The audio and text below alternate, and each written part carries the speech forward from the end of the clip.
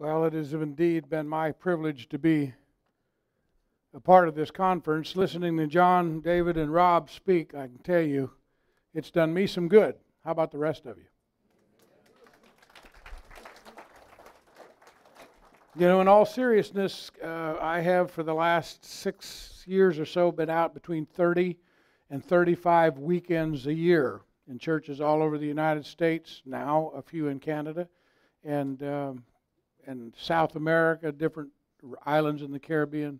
But when you're out that many Sundays, believe me, after a while, it does get wearisome, and I need to hear some good preaching. And so it was good to be here and hear these men speak to the truth, especially some of the things that they brought out. You know, Brother Gary has had a tremendous book table out there. I remember at the camp last year, he had a great selection. I know a number of you have gone by there, and a lot of you know him. He's got a little set of booklets back there, I think 6 or 7 different ones, different titles. A pocket guide, in this case, to compromising with Genesis chapter 1. Make sure you go back there and take a look at some of those. They're not very expensive at all, and I think there's quite a number of them available now on the Answers in Genesis website, and he's got a good group of them back there. You know, we've heard a lot of different points made over the last couple of days, and I can also tell you that as a group who have come to attend the conference, it does my heart good to see the number of people who have come. You know, in years past, back in those Smoky Mountains of Tennessee, an evangelist could go out and call a revival. They'd set up a tent and they'd fill it. Now they still call revivals, but they get 20 people, 30 people, 50 maybe if they're lucky. What's going on? Something's happening. And of course, we've heard a lot of things talked about over this last couple of days from some great speakers who have brought a lot of that to light. And many times we wonder why our churches aren't full, why they seem to be fading. Oh, there seems to be some churches out there that people can, set up, and they put all kinds of names on them. The New Age church, the growing. I mean, they seem to grow up overnight in 2 or 3 years, run from nothing to 2,000 or something like that. And yet it seems like the churches that are speaking and teaching the truth of God's Word, it's all they can do to hold the membership that they have. What's happening? Something's happening. And I believe that part of the problem is the fact that we, as God's people, have begun to compromise with this whole idea of creation. We have compromised the very first foundational chapters of the Bible. And as I pointed out the other day, Henry Morris said, if you can believe the first 10 words of Genesis, you're not going to have any trouble believing the rest of the Bible. But if you can't truly believe them, you'll have all kinds of trouble. I think that's where we're at when it comes to the church today.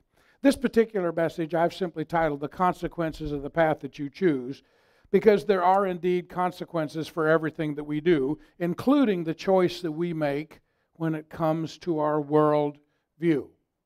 If you have your Bibles, turn with me to a very simple pair of verses that I've used, and I think it helps draw the parallel that I want to, or draw the contrast that I want to draw in this particular message. Proverbs chapter 4, verse 18 and 19, where we read the inspired writer of Scripture. He says, "But the path of the just is as the shining light that shineth more and more into the perfect day. The way of the wicked is as darkness. They know not at what they stumble."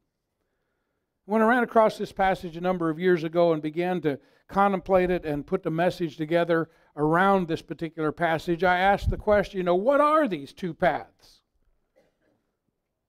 Where do they lead in the end?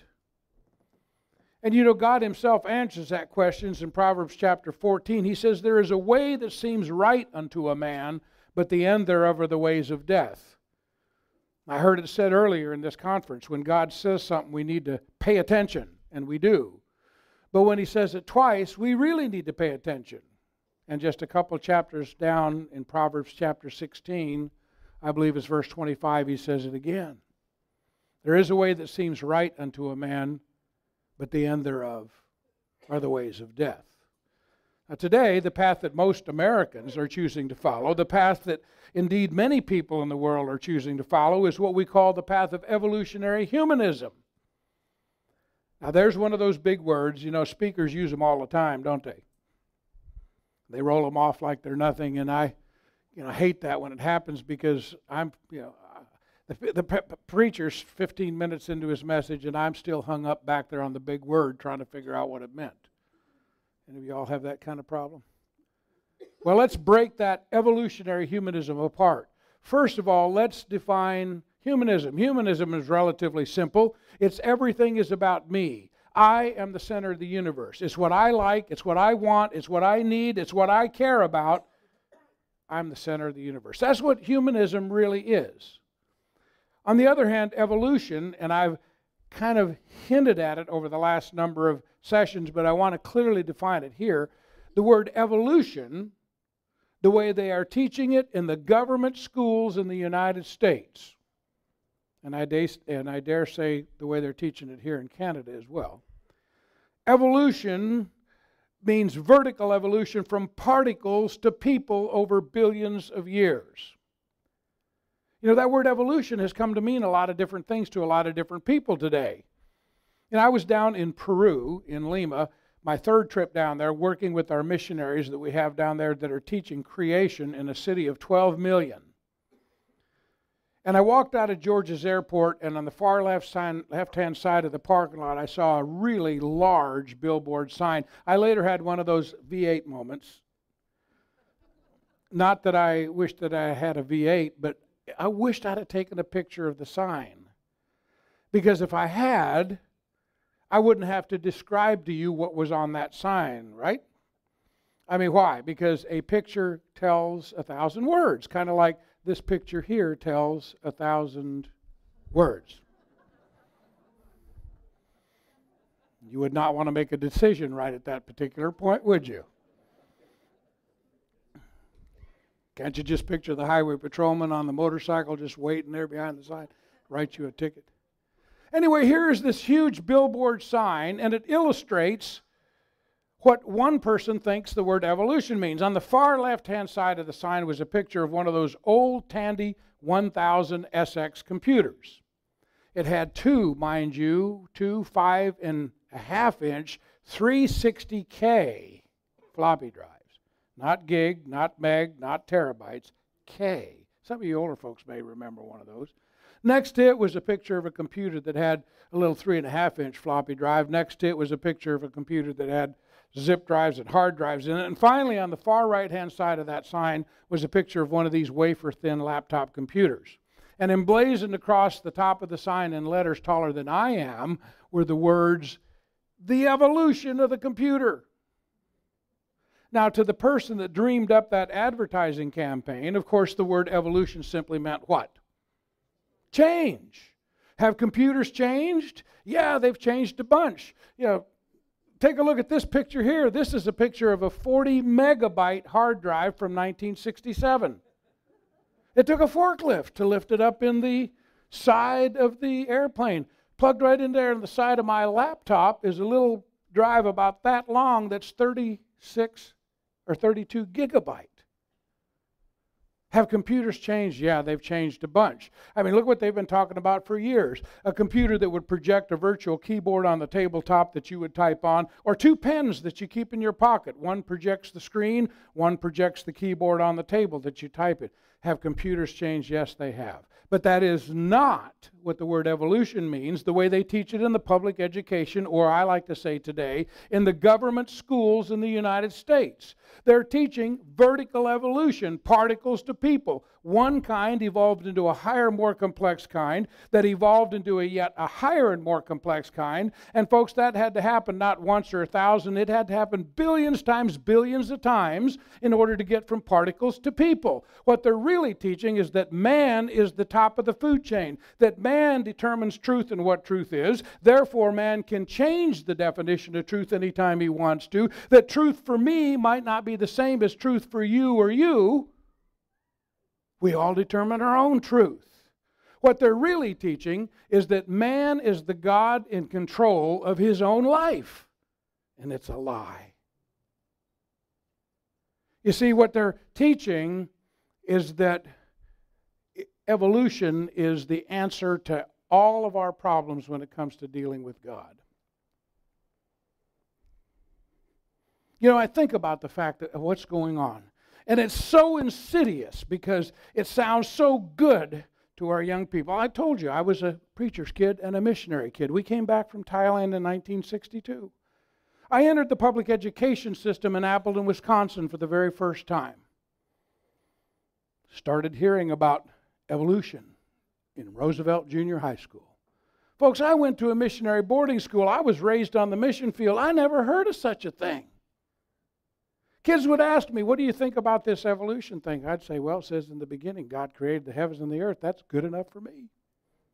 There's some of you sitting here today that think that. And then when I got into my 20s, and they started talking about carbon-14 dating, that proves the world is millions of years old. People would ask me, what do you think about that? I'd say, well, it says in the beginning, God created the heavens and the earth. And if he took 1,000,000 years to do it, that's still okay with me. Some of you may think that. But you see, what I didn't understand was I was beginning to take the words of scientists who don't know everything, who have fallen brains, and who were not there at the beginning, and I was adding their words to the words of one who was there at the beginning, who does know everything, and told us how he did it. And I didn't realize you didn't need to do that. But more importantly, what I want you to realize today is that as I heard that, slowly that evolutionary stuff started to sink in.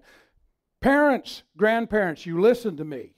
Your young people want to believe in evolution. Boy, that's some strong words. You know why? It teaches them they're the God in control of their own life. They can do anything they want to. They're the top of the food chain. If it feels good, do it. You only go around once in life. When you die, that's it. End of story. They put your body in the ground. That's it. Tell me what young person wouldn't want to believe in that. What are we telling them? Don't do this, don't do that. If you do, it's called sin. You're going to hell. And so what I'm trying to get across to you is that we need to understand that evolutionary humanism is very, very seductive. Even adults have trouble with it, don't we? Because we want to believe that we have control of our life. We want to have part and parcel in our salvation, and on it goes.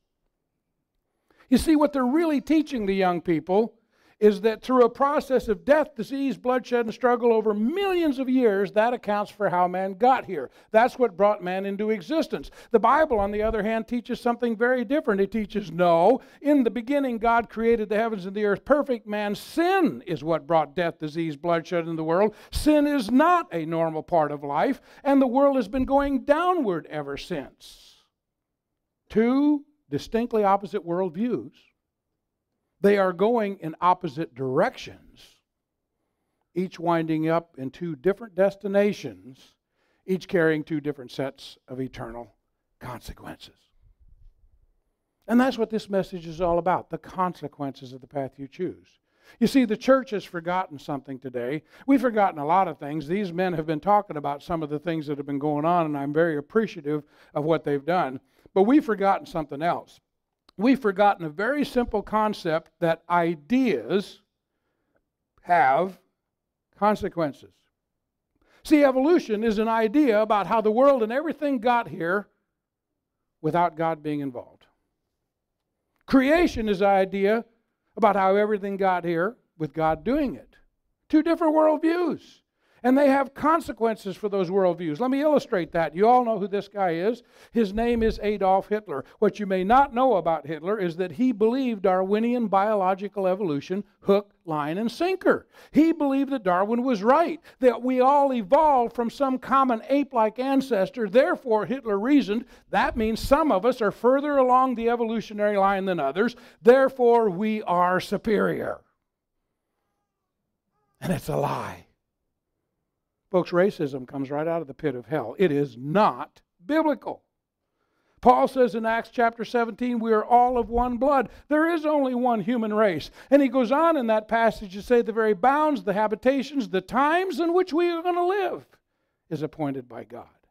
But Hitler didn't believe that. He believed Darwin was right. And so when he came to power, he didn't have any problem with killing millions of gypsies, Jews, and blacks. Why? He was simply being true to his evolutionary worldview. He was, in his view, exterminating subspecies of humans that had not evolved as far as the Aryan race had.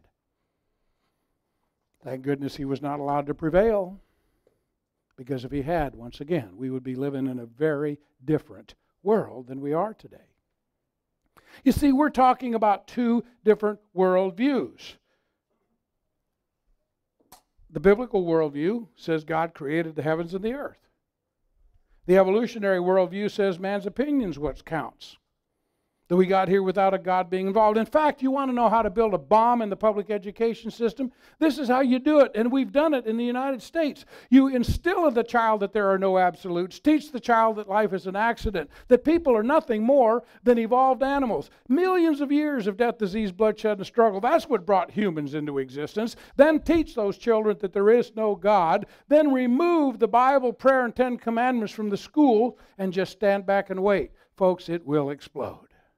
And then we wonder why kids take guns into schools like Columbine or Virginia Tech, close to where I live, and blow away a bunch of their classmates. Folks, it shouldn't surprise us. Why would it surprise us? We've been teaching them for 2 generations they're nothing more than evolved animals. Why would we be surprised when they begin to act like animals? And I'm going to tell you something. Right there in Mountain City, Tennessee, where I live, in Johnson County High School. Now, understand, East Tennessee and the Smoky Mountains, that is the buckle on the Bible Belt. And you go out to that high school and you sit in there, it is appalling, the behavior you see going on by these young people, 16, 15, 16, 17, 18-year-olds. See, we're talking about 2 worldviews. On the one hand, if you believe man got here through the process of evolution, what you're really saying is that man's opinion is what counts. And out of that opinion, out of that worldview, comes certain types of behavior. People act certain ways based on their worldviews. You see things like school violence, lawlessness, homosexual behavior, pornography, abortion. You can probably think of enough blocks to stack that all the way through the ceiling. On the other hand, if you believe in God's Word, it's the foundation of everything. If you believe that God created the heavens and the earth, it means that you should understand that if He created it, He owns it and everything in it, including you and me. And if He owns it, it means He has the right to set the rules for living life. And if He has the right to set the rules for living life, it means He has the right to execute the penalty when you break the rules. And I like to tell the young people, let me tell you something. If God had the power to create the heavens and the earth in the first place, you can count on the fact that He has the power to execute the penalty when you break the rules. Well, if that's your worldview, there's a whole different set of behaviors that happen. Let's just use the example of alcohol. Now, I use this for a reason that's very simple. We could talk about drug abuse in its many forms. We could talk about illicit sexual activity in its many forms. We could talk about lying, cheating, stealing, any number of problems that you want to talk about. But let's just talk about alcohol, and let's compare how your worldview affects your behavior regarding that. Now, I'm an American. I'm over 21, barely, of course, but I have a right as an American to drink if I want to. Now, if my worldview is the evolution worldview, and I work down through the week, and Friday I get a pink slip, I lose my job, why not go out and get drunk? It's my right as an American.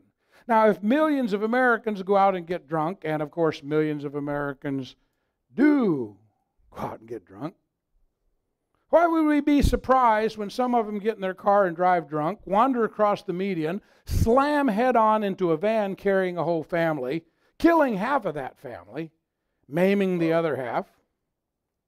They wind up in the hospital. Cumulatively, hospital costs begin to rise. Cumulatively, doctor costs begin to rise. And then cumulatively, insurance premiums begin to rise, and you and I all get to pay a little piece of it in increased insurance premiums. I don't know about the rest of you. That makes me mad. Now, on the other hand, if I believe that God created the heavens and the earth, like I said, it should mean that I understand that He owns it and everything in it. And if I believe the Bible teaches, God's Word says, stay away from strong drink. And if you don't, there's a penalty. Do you think if I get a pink slip that Friday and that's my worldview, do you think that that worldview might modify my behavior a little bit? That I might think twice before I go out and get drunk? Now, I like to point out, don't misunderstand me here, a lot of times Christians do things they hadn't ought to be doing, don't they? But the point is that your worldview modifies your behavior. You know, there's a man named Jim Black a number of years ago wrote a book called When Nations Die. And in that book, he identified 10 factors that could bring a culture crashing down. Let me show you the 10. Number 1 is the increase in lawlessness. Another one was the loss of economic discipline. Yet another one was the rising avenues of bureaucracy, especially government red tape. Another one was the declining or the dumbing down of the educational system. Another was the weakening of cultural foundations. Yet another one was the loss of respect for traditions. Folks, traditions is the way we pass moral values on to the next generation. Now, they can be good or bad, but that's how we pass them on. Another one is an increased materialism. Yet another is a rise in immorality, especially the homosexuality form of immorality. Another is the decay of religious belief. And finally, number 10 is the devaluing of human life. I love what was said earlier in one of the sessions. God countenances a lot of sin. He won't forever, but He seems to let it go for a while, but He will not countenance the shedding of innocent blood. That's an absolute fact when you look at the Scripture. When Dave talked about Moloch and some of those, the way they sacrificed their kids, it's scary. But when we look at this list, I don't know about how it is here in Canada, but I can tell you, every one of those is present in the United States. He found that for the first time in history, in his research, all 10 of them are present at the same time in the same nation. It's the United States. And yet he also found in his research that only 2 of them was what brought down the Roman Empire. Primarily 2 of them. The mighty Roman Empire collapsed. Now here's a very, very important point. When it comes to this worldview issue, you can believe whichever one of these 2 worldviews you want to believe. You can believe in evolutionary humanism. You can believe in biblical creation. You can believe the world got here without a God being involved. You can believe that it got here with God doing it. Nobody is standing with a gun to your head telling you have to believe one of the worldviews or the others, at least not in the United States, not yet. I assume they're not doing that in Canada yet. But while you're free to choose whichever one of these 2 worldviews you want to believe, you are not free of the consequences that come with the choice. And not only do the consequences affect you, they affect your children, your family, your schools, your community. Indeed, they affect your entire province and country. Or in my case, the entire state that I live in, the United States that we love. People ask me all the time, what is going on in the United States? I'll tell you exactly what's going on. What we are seeing is the cumulative choices of millions of Americans choosing to believe in evolutionary humanism, and now their actions are resulting in all of the terrible things we see going on all over the place down there. And now we're seeing it in the leadership that they keep electing, election after election.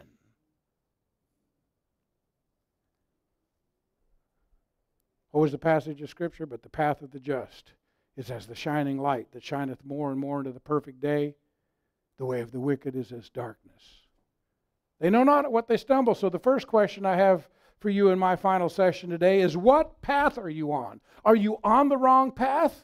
The good news is if you're on the wrong path, you can change the path that you're on. Are you starting to believe that maybe evolutionary humanists have proved the world's billions of years old, but you know God's Word is true, so somehow the 2 fit? The good news is you got time to go to God's Word and study it out for yourself and realize that He said exactly what He meant, and He meant exactly what He said. created it in 6 days. Exodus 20:11, for in 6 days the Lord made the heavens, the earth, the sea, and all that in them is. Now, I used to have a really big problem with this because I couldn't understand how we've allowed this to happen in the United States, or let's say in North America, because Canada and America are essentially joined at the hip, are we not?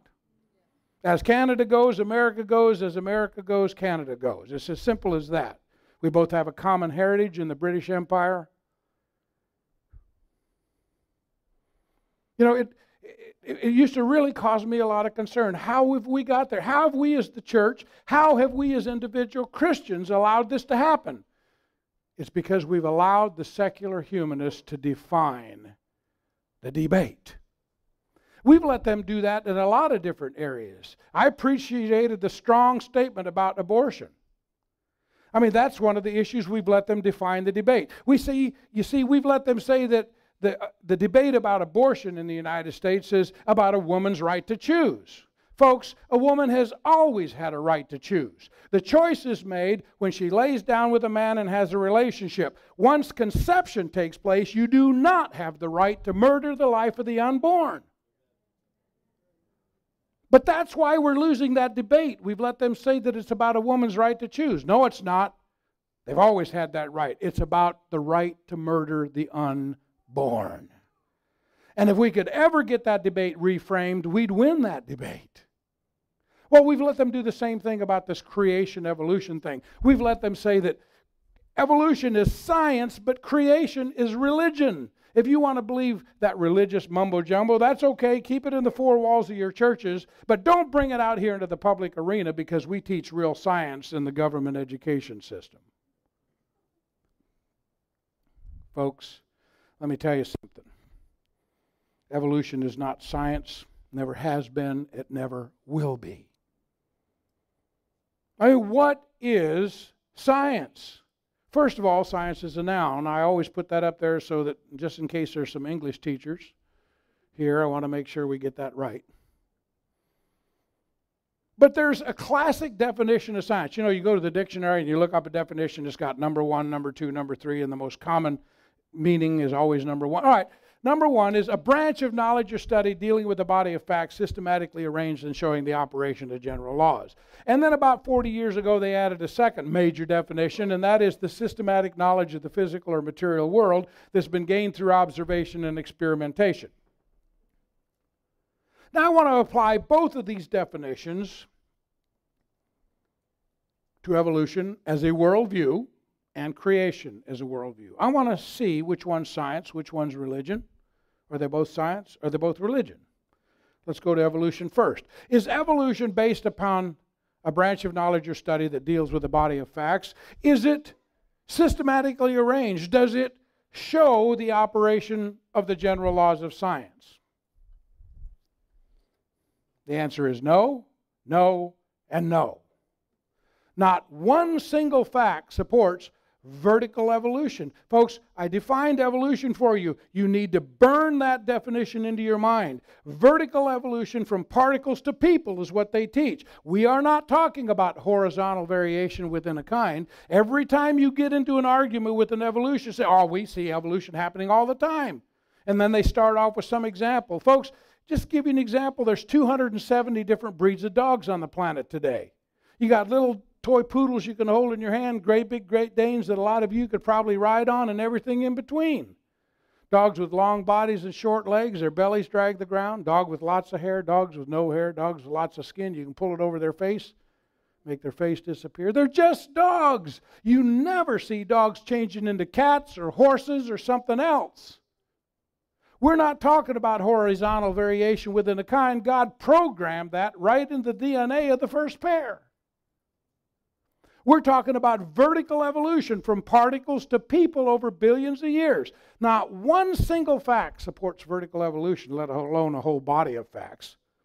Well, is that vertical evolution? Is it systematically arranged? Does it show the operation of the general laws of science? No. The second law of thermodynamics, for instance, the law of entropy. Everything is wearing out and breaking down. Everything is going from high order to disorder, from complexity to simplicity. Folks, what does evolution teach? It teaches everything's evolving upwards into higher and higher, more complex life forms. It's going directly contrary to one of the two most proven laws of science. No scientist of any reputation whatsoever will dispute the validity of the first and second law of thermodynamics, and yet they teach you that evolution's true. It's going opposite. How about the second definition? Is evolution based upon the systematic knowledge of the physical or material world that's been gained through observation and experimentation? Again, the answer is no. I mean, what is empirical science? In order to be empirical science, it must encompass three things. We call it the scientific method. Number one, it must be observable. Got to start with observation. Number two, it must be testable. Number three, it must be repeatable or falsifiable. Folks, has anybody ever seen vertical evolution happen? No. Has anybody ever found any evidence that vertical evolution from one kind into a higher, more complex kind happened in the past? No. Folks, they have been looking for the missing link for 150 years, ever since Darwin first postulated it. There's a reason they call it the missing link. It's still missing. Always will be. Why? It's not there. Have they ever figured out a way to test evolution to see if it could happen in the future? No. What does that mean? It means that evolution, vertical evolution, therefore, is outside of the realm of empirical science. Therefore, it's philosophical. It's a faith-based belief system. People believe in evolution even though there's no scientific evidence to support it. What about creation?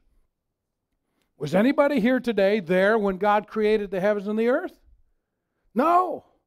Is God creating stuff out of nothing today, ex nihilo? No.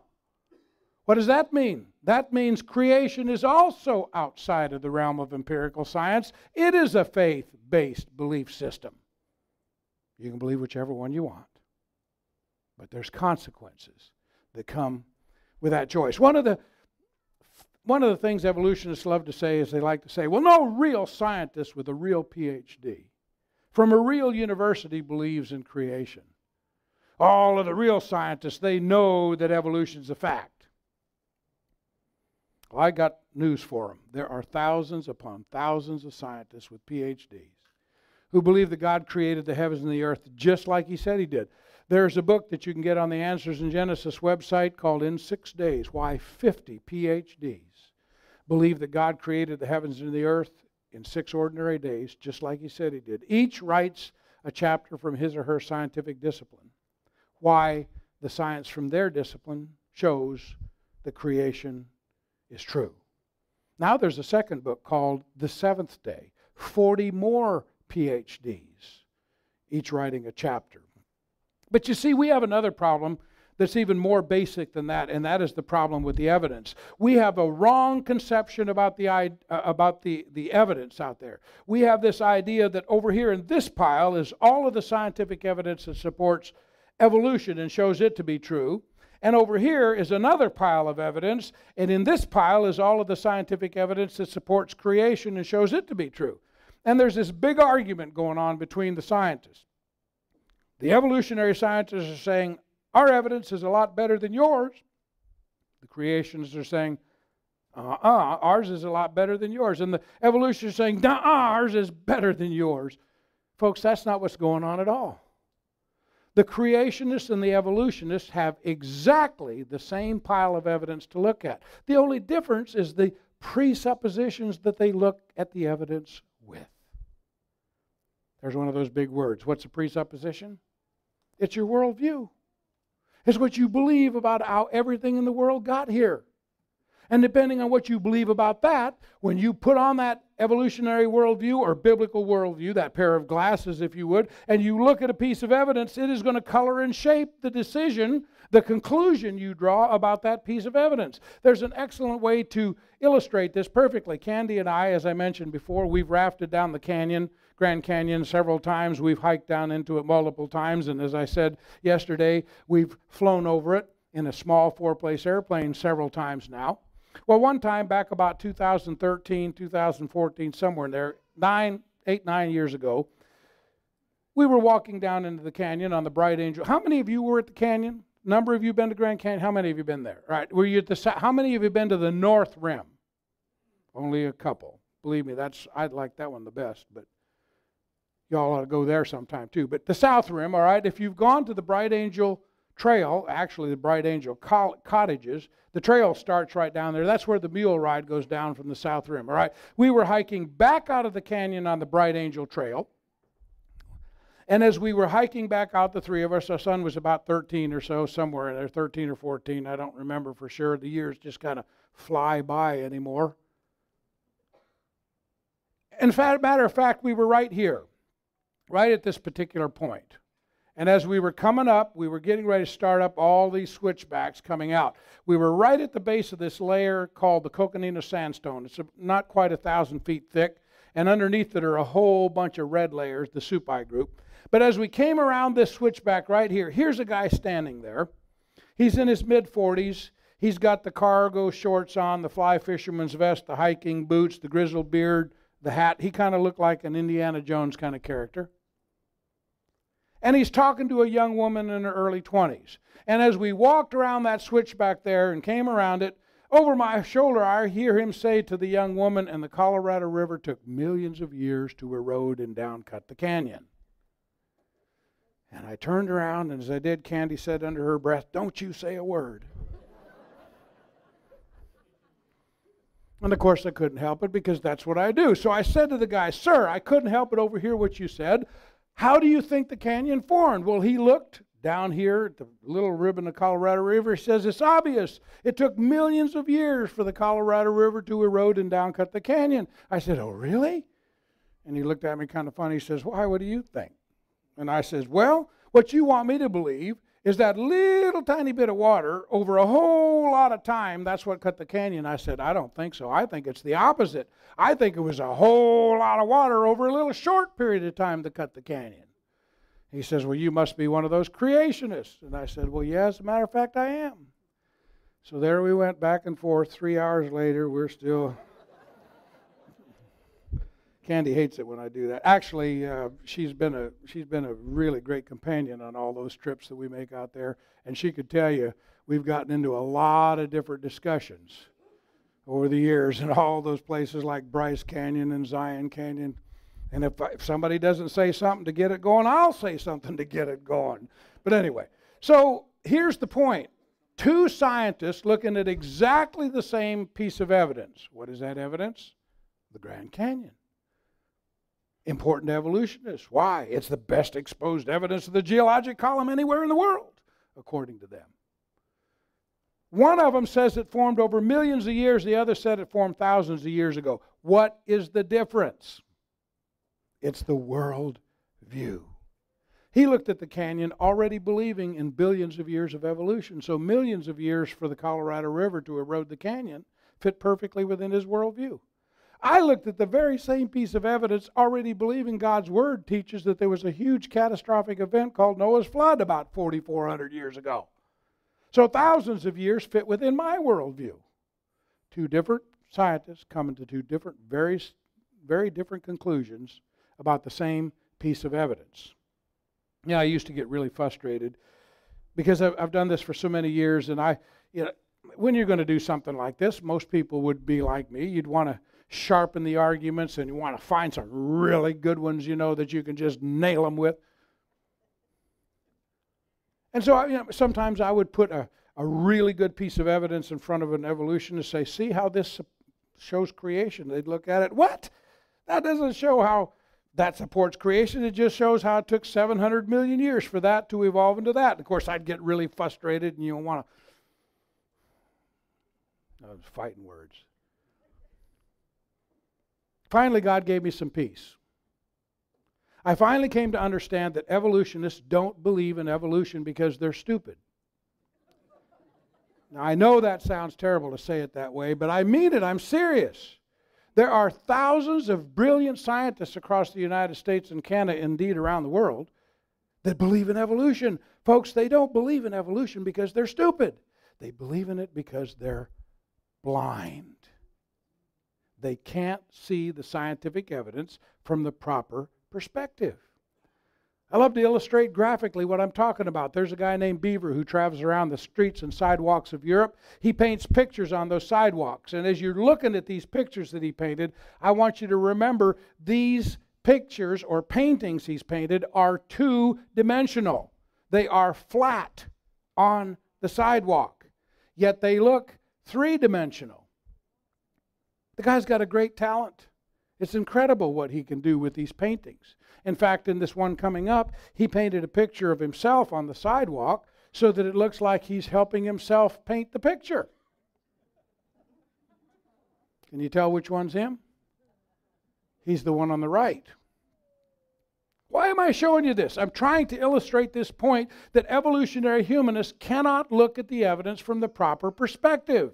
You remember that first picture I showed you? That is the wrong perspective. Let me show you the perspective that the creator of that painting wanted you to look at it from. That is where those people are standing over there. It makes all the difference in the world. And you know what, folks? There's a passage of Scripture in Romans chapter 1, verse 20 that says He, God, can be clearly seen by the things He has made, even His eternal power and Godhead. And then comes the indictment, so that they are without excuse. The fact that He is can be clearly seen in the creation. You're not going to be able to say one day, God, I'm sorry, I didn't know you were real. Now, evolution, that's vertical evolution from particles to people, actually fits the definition of science fiction much better than the definition of science. What is that? Science fiction is a form of fiction that draws imaginatively on scientific knowledge and what? On speculation. Look at this quote by an evolutionist. He says, quote, while recognizing that much is unknown or imperfectly known, I have been able to unfold the fascinating story of the hominid evolution of the human brain using science. No, he says using creative imagination, restrained by rational criticism. Look at this quote by an evolutionist. He says, it's then tempting to go one step further and speculate that the entire universe evolved from literally nothing. Folks, evolutionists don't know what got the Big Bang booming. They don't know what most of the universe is made of, what material is made of. They say that evolutionary happenings are unique, unrepeatable, and irreversible. And by the way, that's 3 more quotes by evolutionists. Folks, they make these kind of statements all the time. By their own admission, evolution is based on speculation and imagination. That's what the definition of science fiction is. And then they got the nerve to say somebody like me is ignorant, stupid, or insane. Look at this quote by Dr. Richard Dawkins, one of the most famous evolutionary humanists of our time. He is traveling around the United States making an apologetic for evolutionary humanism like I make an apologetic for biblical creation. Look what he wrote. It is absolutely safe to say that if you meet somebody who claims not to believe in evolution, that person is ignorant, stupid, or insane, or wicked. But I'd rather not consider that. Folks, he's talking about me. He's talking about you. Any one of you, if you believe that God created the heavens and the earth. But I like to point out to people and ask the question, did you notice what Dr. Dawkins said? Look closely at what he said. He said it's absolutely safe to say if you meet somebody who claims not to believe in evolution. And that's my point. Evolution is a faith-based belief system. You can believe in it if you want. But there's consequences that come with the choice. How many of you here today have read Darwin's book? Raise your hand. A couple of you.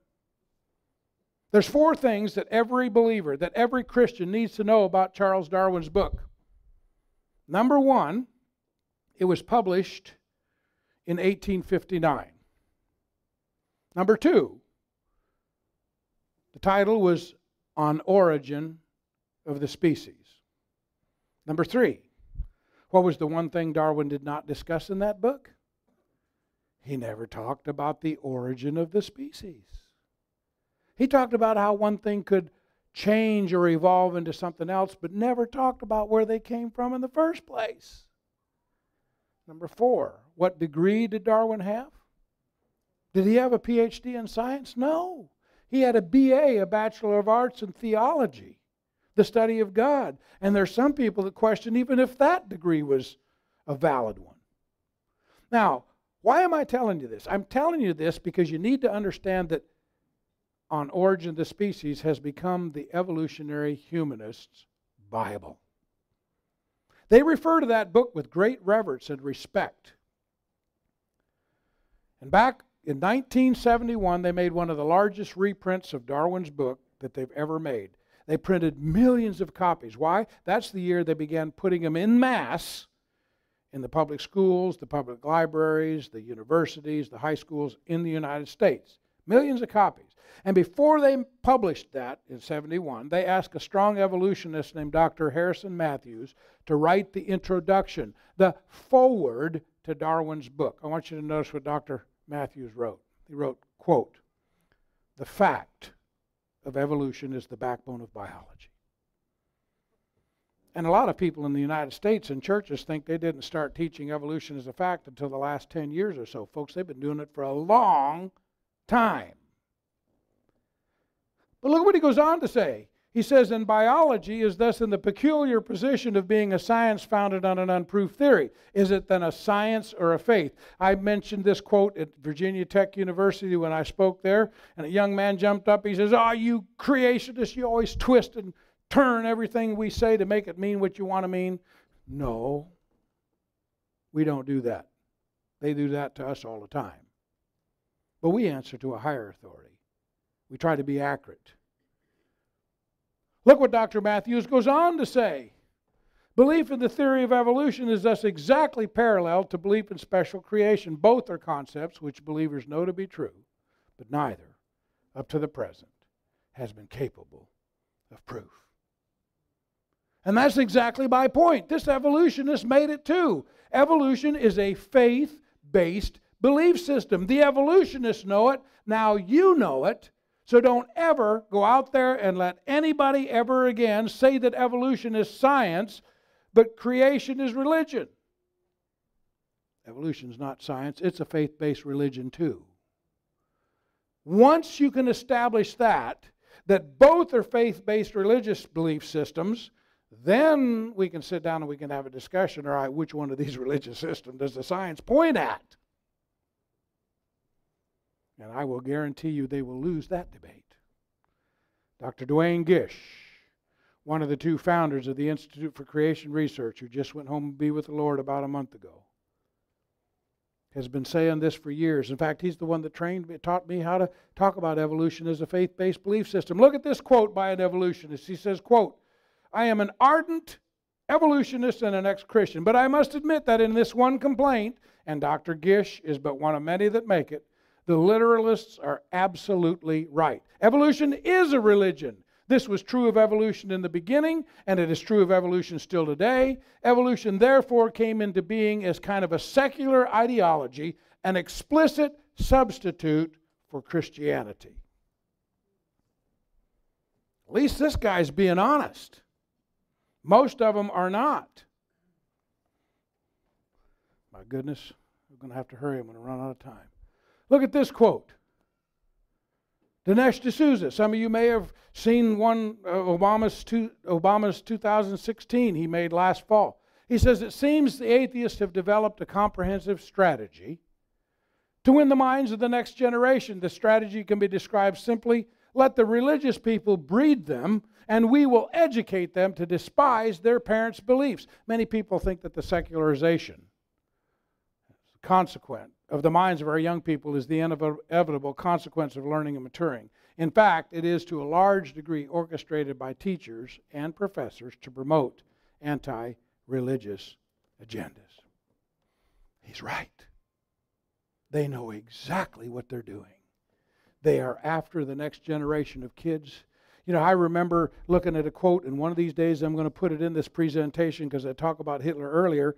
Hitler, and I'm paraphrasing what he said, but he says, You don't like what I'm doing? I don't care. I got your kids. That's what the Hitler Youth was all about. He had the kids. He didn't care if the parents and the grandparents opposed him. He had the next generation. And if you don't think that's happening, you ought to, let me let you hear out of one of these professors' own mouths, right there in the United States. Whoops. Don't have any sound. Tells us loud and clear, and I must say these are based. I'm going to start it over. Let me see if I can get it again.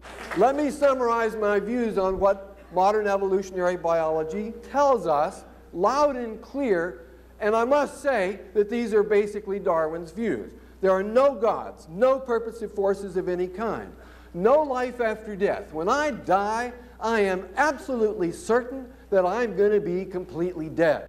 And when you die, you're not going to be surprised because you're going to be completely dead. Now me, if I live after I'm dead, I'm going to be really, really surprised. But at least I'm going to go to hell, where I won't have all those grinning preachers from Sunday morning with me. That's just all. That's going to be the end of me. There's no ultimate foundation for ethics, no ultimate meaning in life, and no free will for humans either. What an unintelligible idea. Drives me crazy, folks. So many Christians try to be diligent. They raise their kids. They take them to Sunday school, try to teach them the truth of God's Word. They grow up, turn 18. Then what do? We teach them out, send them out to a university like University of Tennessee or North Carolina or Virginia, where they're taught by a patently anti-God professor, just like this guy. They walk into Biology 101. How many of you believe that God created the heavens and the earth? Maybe your student raises their hand. The professor says, we're going to show you how stupid you are for believing in this religious mumbo-jumbo. We've proved the world's billions of years old. And then they proceed for the whole rest of the semester or year to rip your child or student's faith apart. It happens all the time, folks. I can't tell you the number of people that have come up to me after speaking in churches in tears that they've lost their young people. Charles Haddon Spurgeon, the Prince of Preachers, the preacher's preacher, as they called him, who lived back in the 1800s, contemporary with Darwin. Look what he said about it. He says, quote, "There's not a hair of truth upon this dog of evolution from its head to its tail, but it rends and tears the simple ones. In all of its bearing on scriptural truth, the evolution theory is in direct opposition to Scripture. If God's Word be true, evolution is a lie. I will not mince the matter. This is not the time for soft speaking." Isn't that what David just said a little while ago? We need to start standing up. He says he's tired of all of this stuff that's going on, tired of being beaten between the head and shoulder. I am too. We're involved in a war. It's a battle between Satan, the usurper, and Jesus Christ, the Creator. It's been going on for 6,000 years. And the prize in that battle is the hearts and minds of our kids and grandkids. We need to understand that. Now here's the good news. The Bible's not subjected to the definition of science fiction like evolution is. Why? Creation is not subjected to the definition of science fiction because it's based on the history book of the universe. I was speaking down in Port of Spain, Trinidad, my 5th trip down there. I've been down there 7 total trips. I've spoken in the University of West Indies a number of times. And I made did a talk very similar to this one, and afterwards a young woman, she was this second one from the left in the front row, she came up to me and she said, "Mr. Gardner, why should I believe the Bible just because you say it's true?" She says, "I'm a Hindu. We have our own sacred writings about origins and where everything came from. Why should I believe the Bible just because you say it's true?" And I like to point out the fact that that is a fair question. And you know what, people? It's what the young people in America are asking their moms and dads today. Why should I believe the Bible, Dad, just because you say it's true? It may not necessarily be true for me. I think this over here is true. Let me tell you why any logical, critical thinking person can come to the conclusion that the Bible really is the Word of the Creator of the universe. Number one, it was written by over 40 different men in 3 different languages. Number two, it was written over a period of 1,600 years. That means a lot of those guys weren't even alive at the same time. They could hardly get together and conspire about what to write, could they? Number 3, written with one common theme. That is what God is doing in His creation. Number 4, written with one common focus. That is the redemptive work of Jesus Christ, redeeming fallen mankind back to Himself. It's written with no material errors that affect its veracity in any way. It has never been found to be historically inaccurate, and it has never been found to be scientifically inaccurate when it speaks on matters of science, which it does quite frequently. And that doesn't even address the some 100 plus prophecies that were fulfilled when Jesus Christ came to this earth. Prophecies made hundreds of years before He came. That makes it virtually impossible for that book to be anything but the Word of the Creator God. But you see, we even have a problem today among God's people. Let me illustrate what I'm talking about. How many of you here today believe the Bible contains the Word of God? Raise your hand. No, it doesn't contain the Word of God. It is the Word of God. David got it right. All Scripture is given by inspiration of God and is profitable. I love, by the way, asking that question. It catches everybody the first time. But it's given by inspiration of God, is profitable for doctrine, for reproof, correction, and instruction in righteousness, except the parts you don't like, you can ignore those. Is that what it says? No, but that's the way we live, isn't it? I know I've lived that way in the past. I have to own up to it. Oh, I think this part right here, thou shalt not commit murder. I'm good with that. But over here, I don't think he really meant that, so I'm just going to kind of ignore that. Isn't that the way we live? All Scripture. What part about all don't you understand? And you know, there's a passage in the Old Testament, and I'm about done here. Exodus 20:11. For in 6 days the Lord made the heaven, the earth, the sea, and all that in them is. What part about all don't you understand there? A lot of people, they pointed out earlier in one of the other sessions, a lot of people today in a lot of churches, oh, you don't have to pay attention to the Old Testament. That's written to a whole bunch of dead Hebrew guys that died thousands of years ago. It doesn't apply to us. We live in the church age. Let me tell you, it does apply to us. And you know what's interesting about that passage?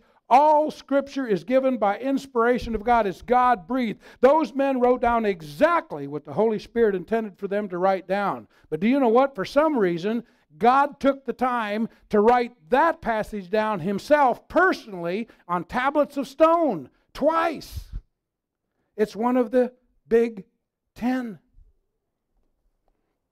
That's why Answers in Genesis, why Canopy Ministries, why the Institute for Creation Research send speakers out. That's why I go out to churches, conferences, anywhere where we get an invitation and we can put it into the schedule to teach on all these different subjects, because individually and collectively they point to the truth and the authority of God's Word. God said exactly what He meant, and He meant exactly what He said. And He doesn't need a bunch of theologians at Bible colleges interpreting it for Him. God wants us to know His Word. He wants us to study His Word. Parents, you need to drag your kids kicking and screaming if you have to the foot of the cross. Now, you can't save them, but you surely can give them a good, solid foundation in the truth of the Scripture, and then bathe them in prayer and ask the Lord in His mercy to save them. That's why we usually bring a lot of books and DVDs and stuff. And thank goodness Gary, brought a number of them. We mentioned the Answer Book 1, the most commonly asked questions about creation, evolution, Answer Book 2 and Answer Book 3. And then, of course, that new one, the How Do We Know the Bible is True? Let me just finish up with this one little comment. Canopy Ministries got an opportunity to speak at a large church in Kingsport, Tennessee. Happened to be very close to where I live. And they asked us to come and do a series. So we agreed to do 13 Wednesday nights in a row. It was a large church, about 2,400 on Sunday morning, so we had between 600 and 800 people each Wednesday night. I gave a lead-off message very similar to this one that I just gave. In fact, it was an earlier version. Afterwards, we were back at the book tables. We had about 7 or 8 of these big tables set up. And behind each table was one of the Canopy Ministry speakers, Dr. White, a Ph.D. in chemistry from Harvard, Dr. Falling, a Ph.D. in organic chemistry from Cal Berkeley. I mean, and on and on. I mean, we had some real horsepower there as far as credentials. And we were answering questions and recommending books, and I noticed a young man standing over here to the right, and he was visibly upset. I imagine David has a lot of people visibly upset sometimes. He speaks the truth. People don't want to hear the truth anymore, do they? Finally, I turned to him. I said, "Sir, did you have a question?" He came over in front of me and he came right in front of me. He says, "Yeah, I have a question and a comment." I said, "Go ahead." "Are you trying to tell me," he says, "are you trying to tell me that I can't be a Christian and believe in evolution too?" And I looked at him kind of funny and I said, "I'm not really sure where you're coming from. Let me see if I understand." I said, "You're a Christian, but you don't believe Genesis because you think that evolutionary scientists have proved the world's billions of years old, so Genesis is wrong. Is that right?" He says, "That's right." He says, "I have a master's degree in biology from East Tennessee State University. I've done the science. I know that evolution's a fact." I said, "Okay, but you're a Christian, right?" He says, "Yeah, I'm a Christian. I told you that." I said, "All right. So you don't believe Genesis because you believe the science has proved it's wrong, but you're a Christian. That means that you believe the Bible when it says that Jesus Christ was born of a virgin. Is that right?" And he says, "Yeah, I believe that." I said, "Well, we know from science that virgins don't give birth." I said, "You believe that Jesus Christ died on the cross, was buried, rose again the third day to pay your sin debt. Is that right?" He says, "Oh yeah, I believe that." I said, "We know from science that dead men don't rise from the dead." He started to get this funny look on his face. He said, "I never thought about it like that." 13 weeks later, I rotated back in, and all those weeks in between, a different one of the Canopy Ministry scientists gave talks on how did Noah get all the animals on board the ark and on dinosaurs and all of these things. Anyway, I rotated back in the 13th week, gave the closing message that kind of summed everything up and tied everything together, was back at the book table, and here come that same young man again. He didn't come up to me, but he came up to Dr. White, standing at the table next to me, but I overheard what he said. He said, "Dr. White, this is one of the most informative series that I have ever attended. I now understand how a person can believe in evolution and become a Christian, but they won't continue to believe in evolution very long." And I thought, praise the Lord, that young man got the point. We're talking about two different worldviews. They are going in opposite directions. They wind up in two different eternal destinations, each carrying two different sets of eternal consequences. But don't forget what I said earlier. The good news is if you're on the wrong path, you can change the path that you're on. Our Heavenly Father, I thank you for the chance and the invitation to come up and speak at this conference. Lord, if this speaker has made any mistake, if I've misspoke, if I've flubbed up the words, just forgive me. But Lord, your word is truth. Lord, bury it in the hearts of the people that you have intended to speak to this weekend. Lord, fire some people up. Get them involved in this battle. Take them off the sideline and make them actively involved in your kingdom. Lord, we'll be careful to give you the honor, the glory, and the praise for everything that comes out of this weekend, because that's exactly where the honor and the glory and the praise is due. We thank you for what you did for us, for dying on that cross to provide the payment for our death penalty. Lord, thank you for converting the hearts of so many and saving us. Lord, if there be any here today that do not know you, that do not have that personal relationship with you, let this be the day of their salvation. These things we ask in Jesus' name. Amen.